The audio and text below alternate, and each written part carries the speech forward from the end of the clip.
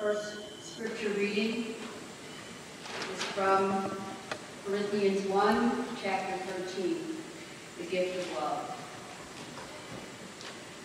If I speak in the tongues of mortals and of angels, but do not have love, I am a noisy gong or a clanging cymbal.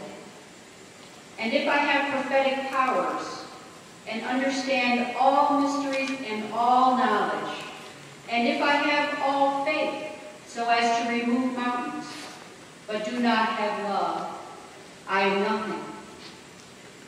If I give away all my possessions, and if I hand over my body so that I may boast, but do not have love, I gain nothing.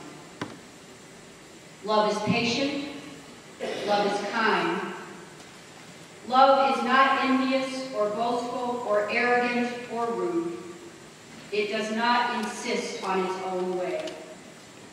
It is not irritable or resentful.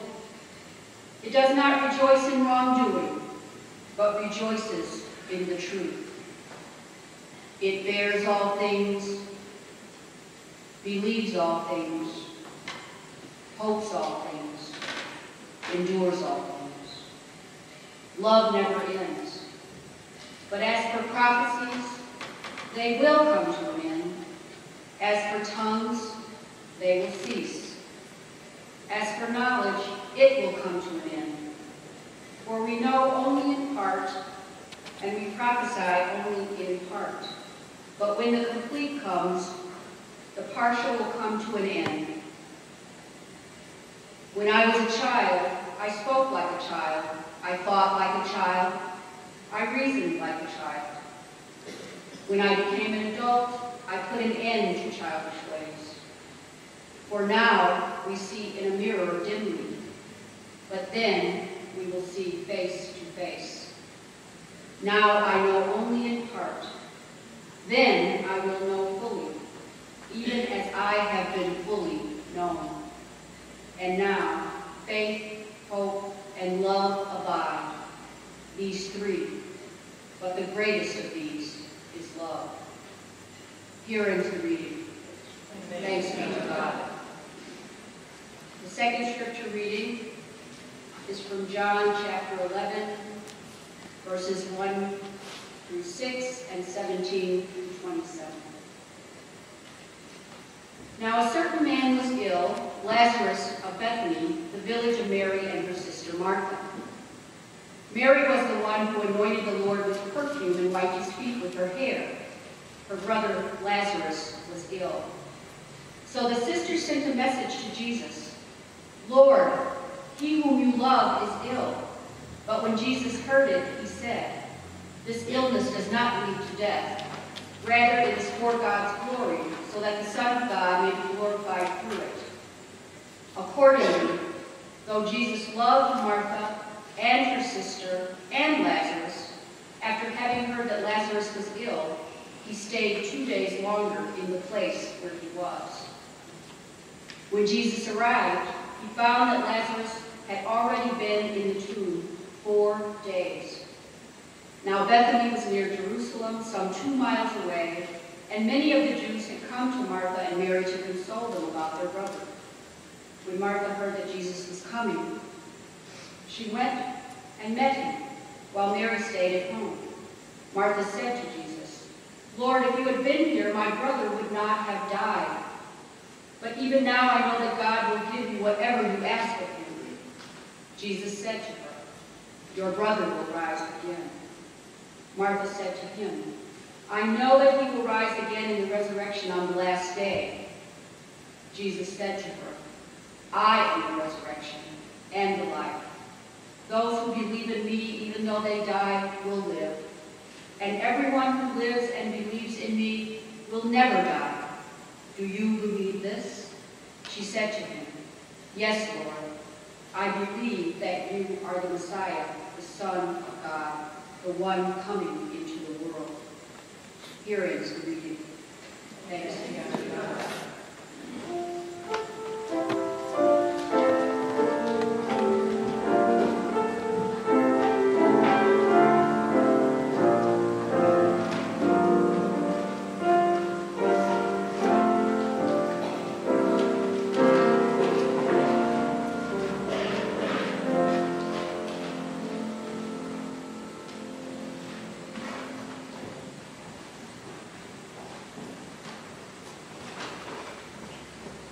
Good morning again. It is so good to see you all of you that are here. I know sometimes when it is cold, it challenges us, or at least me. And so we have to push ourselves, even in a cold environment, to kind of enter into the space of worship, and being present in community, and being thankful, and reaching out for gratitude, and hearing an inspirational message. Let us pray. Dear Lord, touch our fingertips and our nose, touch our hearts and our eyes, and allow us to hear a fresh word, an encouraging word, a revelational word from you. In Jesus' name, amen. So we've been doing the love series, and at the beginning of each sermon, each week, I've invited someone to share a love story. And today, Gerradine will be bringing us a love story. Let us hear it.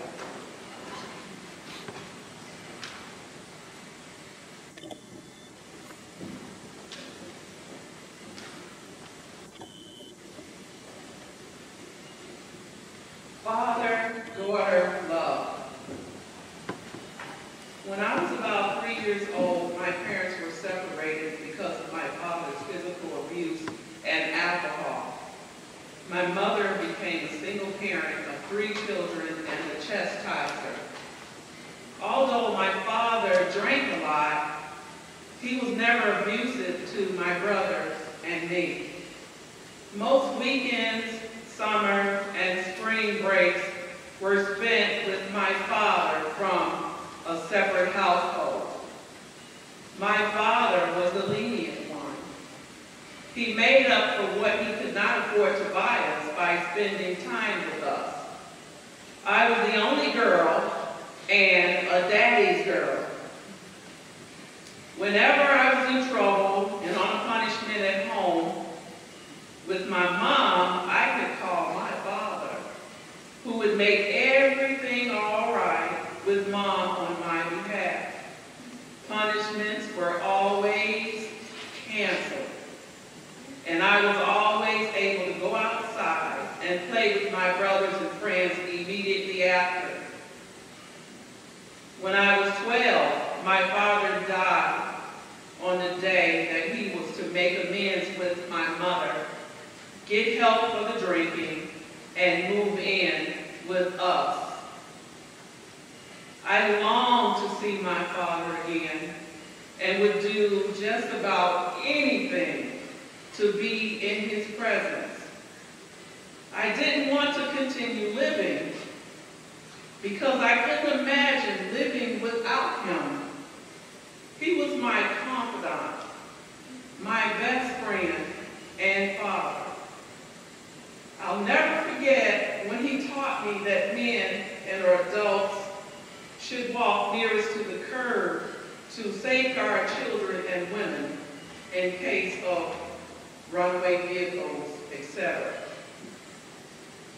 From that day forward, I was sad, and my nights were filled with tears up until the night before the funeral. Again, I recall not being able to sleep well. I could not help but think about if my father was safe. Did he miss me as much as I was missing him? Did he still love us? Was he lonely, afraid, in pain, etc.? My bed was soaked in tears as I lay awake, calling out for my father and pleading for God to let me see my father again. As I tossed and turned and looked towards the doorway, there stood a silhouette of man in all white clothing, white hat, and white gloves.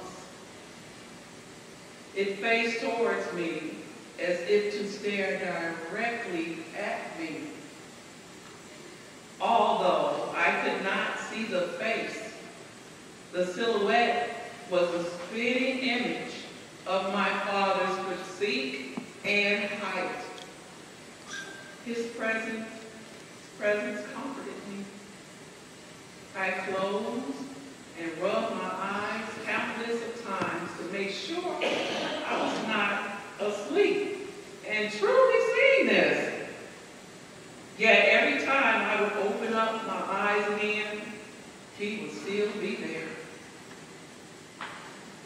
After a while, I became afraid, thinking that he may walk towards me and how I would probably pass out. This went on for possibly 30 minutes or more. I began to pray, and I prayed, and I prayed that God would take him away now, as daylight was beginning to shine through the room. I did not go to sleep that night, as I spent time with my father, silently watching over me until daylight. I was so happy and wanted to share the good news with my mother, who was downstairs. Yet, I was still a little hesitant about passing through that doorway. So, I waited for some time after his shower was gone before I got up to pass through the doorway. I took off running down the stairs. I skipped most of the stairs. I told my mother what happened. She called my grandmother, which was his mother, and told her about the experience. My grandmother said to me that I was his favorite. He missed and loved me.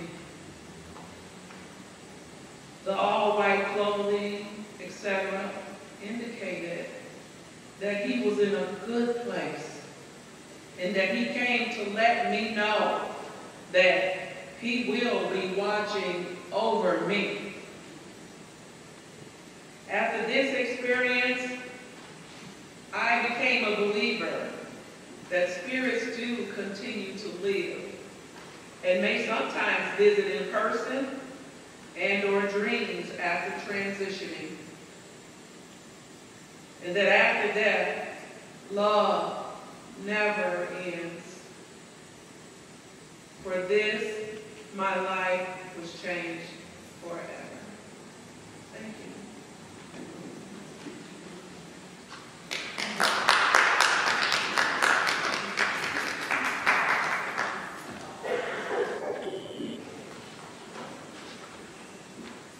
All of us have love stories about how love has impacted and shaped and molded our way. On the first Sunday we heard from Yuan, he shared about how sometimes love squeezes you real tight and then pushes you back into the world. Last week, Wei Jin came to us and talked about how his family, or better yet, he was able to live with two religions, and how the death of his father made that crystal clear. Today, Jerry shares her own loss and the added layer of loss in the absence of physical love. We've been focusing on what love is not during this series because sometimes it's easier to say what love is not than to say what love is. And today we look at love is not resentful or irritable. Love is not bitter. Love does not bite your face off, bite your nose off, despite your face. Love is not echinacea tea without any sugar. Love is not mean-spirited or passive-aggressive. Love doesn't reside with living in the past. Love isn't sweating the small stuff. Love is not making a mountain out of a molehill. Love does not seek revenge. Deborah Lewis was somebody's mama and somebody's wife and somebody's daughter, and she was in school. She was special. I mean, I know we're all special, but there are people that have a little bit of a super special kind of thing going on. And Deborah was super special. She just had that way in her smile and in her being of mentally making room for people to sit in her living room. She homeschooled her kids, so it was nothing to see her on campus with two boys walking behind her. And then Deborah got pregnant with a third child. And this pregnancy was a little bit harder. It's a little bit more complicated, even the birth. A month later, she was rushed to the hospital. They induced a coma to save her. And then she never came out of that coma. Deborah was the glue in many of her circles. And so when Deborah died, it left a hole on the campus. It left a hole in her family. It left a hole among her three boys. It left an absence with her husband. The enormity of her loss was felt. In the biblical text today is a story of three siblings, Mary, Martha, and Lazarus, according to the author of the Gospel of John. These folks knew Jesus. Well, it kind of started out over in a group where Mary and Martha went through a lot of preparation to get ready for Jesus eating at their home. They knew each other by name, and Jesus had been in their home, well, at least once. They were believers. They were close to Jesus, and Jesus had a special place in their heart. John says so much that when Jesus was on his final circuit days, Mary took out a bottle of expensive perfume worth a lot of money and poured it on Jesus' feet. And some people got really upset about that, wasting that perfume on Jesus' feet. And Jesus was like, hold up, back up. It's all good.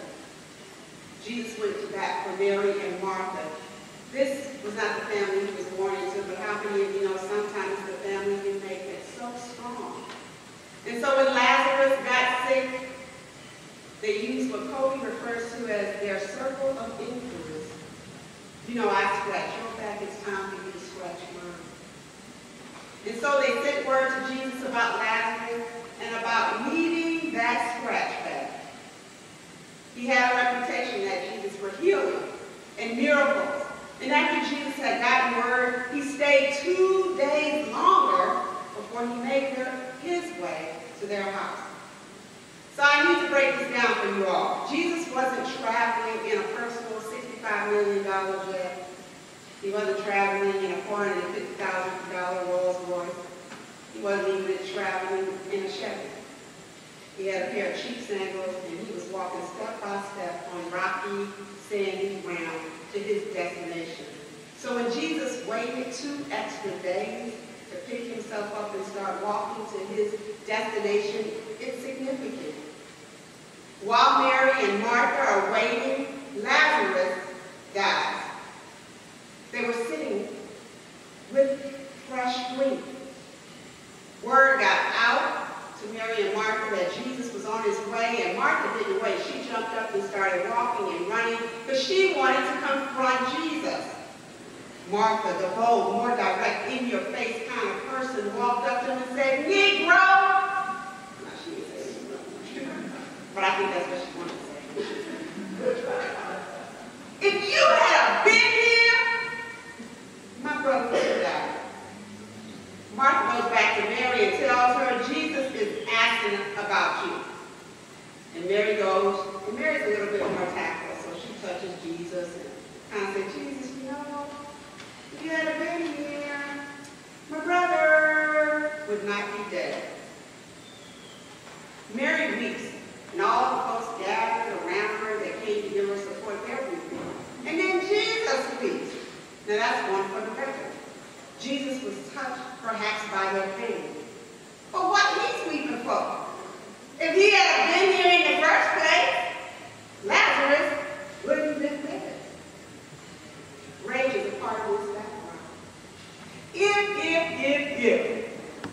If is a powerful word that generally takes more than it gives and suggests that somewhere, somehow, someone acted in such a way that the consequences are irreversible.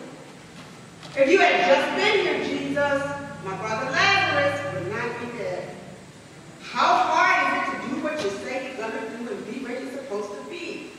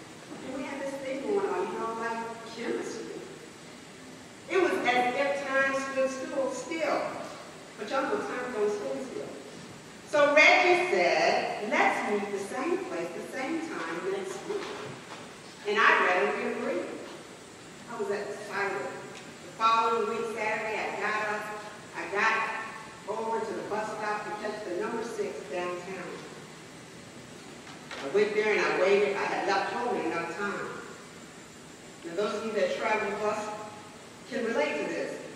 The number 6 bus was taking longer than normal. No problem, I got time. And I waited. And I waited. This bus was really running behind. And then when the bus finally pulled up, I'm going to have 2 buses at one time pull up. I hop on the bus, it lets me off downtown. I run to the location where I'm supposed to meet Reggie, and he's not there.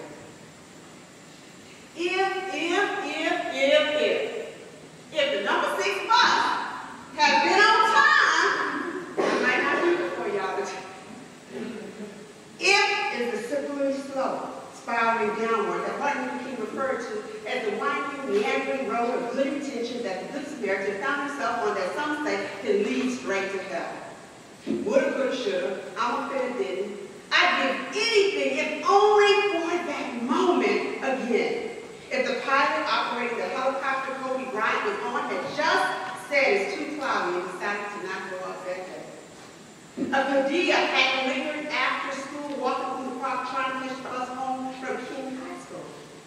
If only Michael Butcherface Jackson had known how beautiful it was. If Sandra Bland just hadn't been talking back to the officer, if Jordan Davis playing his music too loud, or Trayvon Martin wearing a wig in a gated community. If the church hadn't been silent for so many years on so many critical issues, by the time we did speak, nobody was listening. If the Pharisees hadn't been so threatening, Judas hadn't betrayed Jesus with a kiss, reminding us that not everyone that gets in your space is your BFF. If Lot's wife hadn't looked back, if God hadn't preferred Abel's sacrifice over Cain, if Adam and Eve hadn't eaten off the tree. If is a house that resentment filled.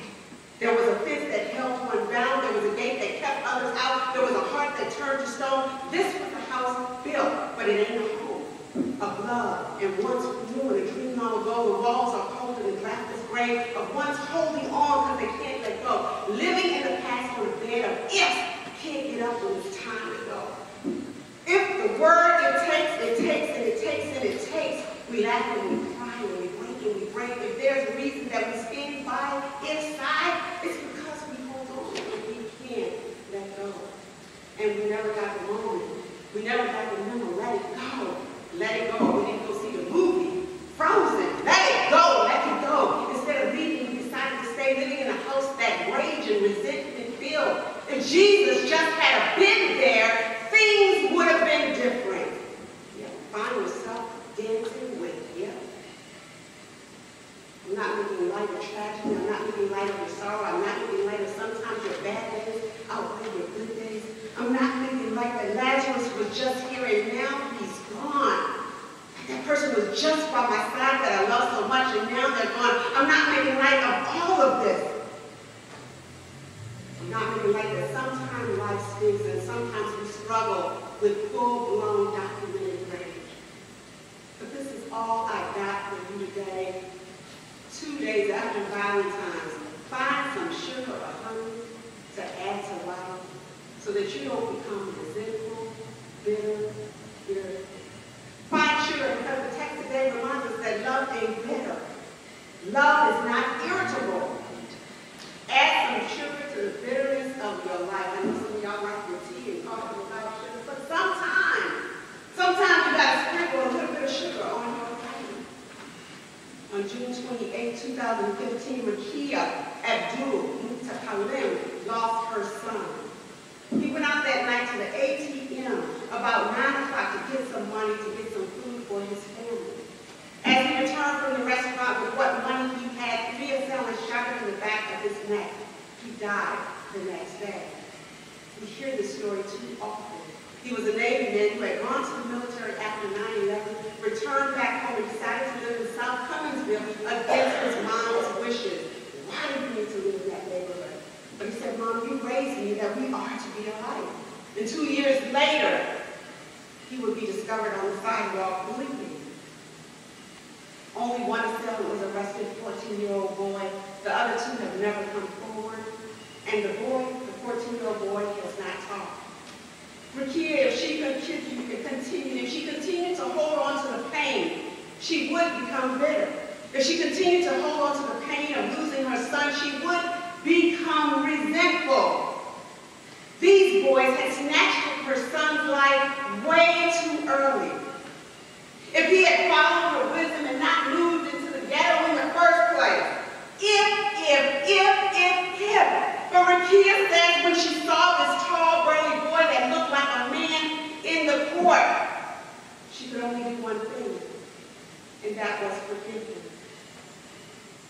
She now hugs Jerron Coulter like he's her own son. She believes every kid is born with a light in their eyes, and it's society's job to make sure that light stays there. For Rakia, she still cries over the death of her son, but forgiveness is her sugar. Maybe the sugar for you is kindness. Maybe it's volunteering. Maybe it's donating to a cause. Maybe it's joining the Illinois Council Against Handgun Violence. Maybe it's registering people to vote, because we got to vote. 46% of our population did not vote in the last major election. Maybe it's painting beautiful signs like the beautiful project all over the city that says you are someone special. Maybe it's fixing dinner for your neighbors across the street. But for me, you know what sugar is? Sugar is love. Love is my sugar. So that even when I'm busy and my son wants to give me that hug, that love is sugar. Anita Baker said it more poetically, sweet love. Y'all remember that? So sweet, so sweet, so sweet, sweet love. I got your back, you got mine. We are in this thing together, and like berries on the vine, it gets sweeter every time, all the time. I need you, you need me kind of love. Love is sugar. Whatever it is for you, whatever that sugar is for you, add sugar. Add sugar to your life. Keep it in your spiritual pantry, because this cup of life we've been served, it simply tastes better with sugar. Amen.